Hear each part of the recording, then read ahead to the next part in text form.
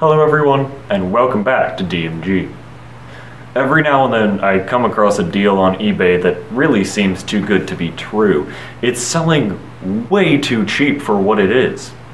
Like, as if the seller just doesn't know what they have. So I throw down a cheap bid on it, and no one else does. Then it shows up a few days later, and it turns out I actually didn't get scammed. This has happened a few times in the past, like with a Radeon engineering sample card and an old Cassiopeia PDA that I got for suspiciously cheap. And today's suspiciously cheap thing that I've acquired is a box of SAS drives. I got 15 drives for $20.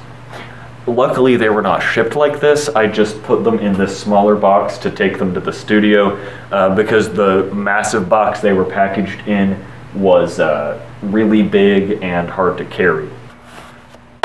Now these are, of course, 2.5-inch SAS drives. These are built for servers. They're built to be as small as possible while being as fast as possible, and noise isn't a concern. So they have very small platters for high seek times, which means they're usually small, strange gigabyte size, and we'll see that in a bit. So let me just take these all out really quickly. Well, no, I've sorted them a bit. So the lot had two different types of drives. It had this one right here, from HP. Of course, HP is not the manufacturer, but this would have been from an HP server. As far as I know, all of these are working, but even if only 3 of these drives work, that would still be cheaper. This lot would still be cheaper than buying those 3 drives individually. Also, it had free shipping, so yeah, I got these for a pretty crazy price. Anyway, this HP drive, I think, is MK, okay, yeah, so Toshiba. I believe this is a Toshiba. They usually use blue controller boards, and their part numbers usually start with MK. And this is a drive design I've never seen before. Of course, I haven't had that much exposure to 2.5-inch 15mm SAS drives. I'm just starting to get into those because I don't have many servers that take them. But I do believe this is a Toshiba drive. As it says here, it is a 146 gigabyte, 15,000 RPM. 146 gigabyte may seem like an odd size, but it's normal for servers. So the first server drive was 9.1 gigabytes, like the first real server drives on the SCSI bus back in the 90s.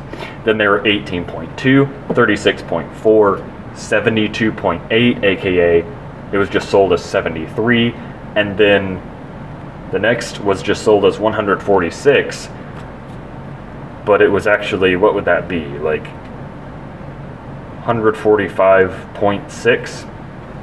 So these server grade drive sizes are pretty close to consumer grade sizes, but they're always like 10% less. So 9.1 versus 10 gigabyte, 18.2 versus 20 gigabyte, and so on and so forth. This would be closest to 160 gigabytes, being, of course, 14 gigabytes off. But I digress. The other drive is the same in specification. This is a Dell drive, or a drive for Dell servers, and I believe this is a Seagate Savio. These are quite common. Oh yeah, it says right here, Savio 15K.3. So this is 0.3, that's a pretty old guy. Let me see if it has a date of manufacture anywhere on it. 12/2014. So yeah, it's about a decade old.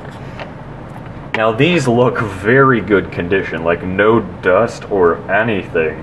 So too bad SAS doesn't report smart data, so I cannot see any of the like usage data, like flying hours, that sort of thing. So I have 4 of these Dell drives, and the rest of them are the HP Toshiba ones. So there's not much else I can say other than I'm going to put one of each in my server and see, and we'll just see how they do. Now, I had been thinking, how am I going to test these drives? Because my caddy, my hot swap caddy, only accepts a 3.5-inch drive. But then I thought, the SATA port on a 2.5-inch drive is the same distance away from the edge as on a 3.5-inch drive.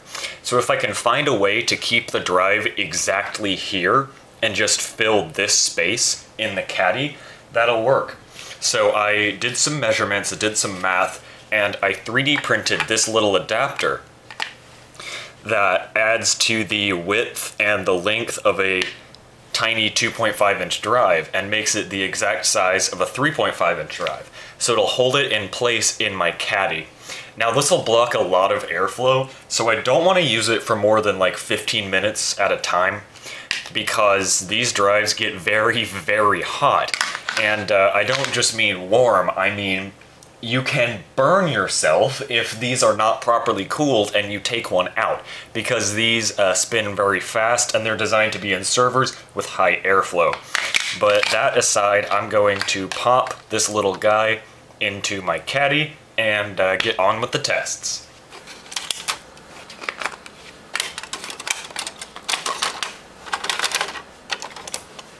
So I finished running tests on the two little drives. Of course, here are the graphs for the Seagate ones, and I'll be comparing it to the Toshiba ones. And those are called HP in the program, because that's just what they're named.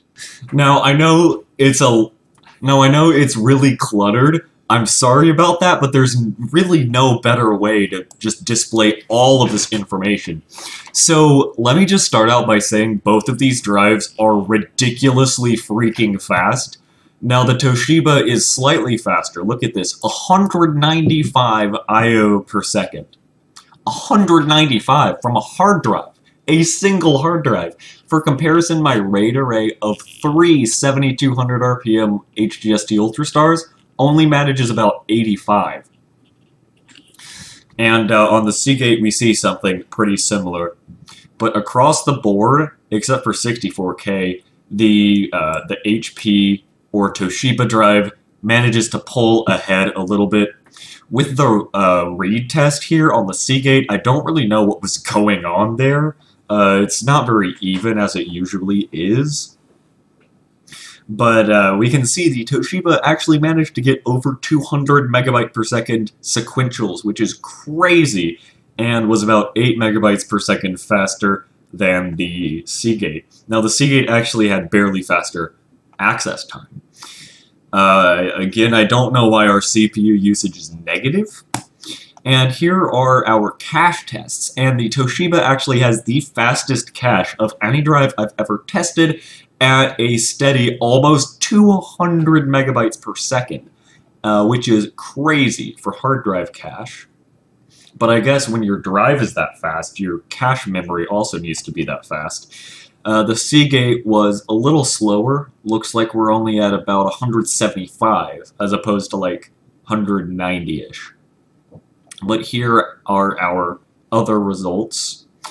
Now the Seagate actually has a far higher burst rate, and it is lower in almost every other department though. So for my RAID array, I'm going to be using 3 of these Toshiba drives, and that will be that. So that is it for this video. Hope you enjoyed. Pretty crazy to see drives this fast, but that's where we're going to wrap it up. Thanks everyone for watching. Hope you enjoyed, and see you next time.